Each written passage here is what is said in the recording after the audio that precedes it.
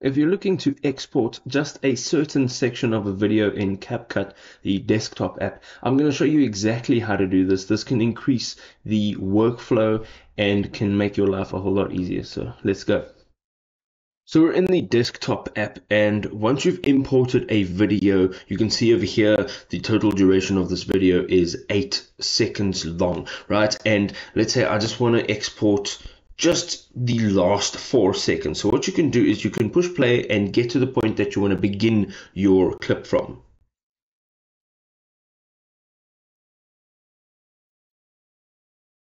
Let's say we want to start here, and what we're going to do is select the clip by clicking on it. From here, we want to push I, and this is the in part of the clip, right? Or the beginning part of where we want to select. Let's push play again and stop the clip where we want to stop it.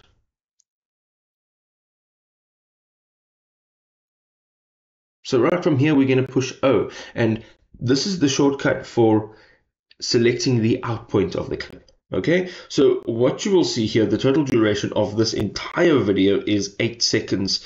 And once we click on export on the top of the screen, you'll find that the duration of this section is a little bit less, and that is all that's going to be exported.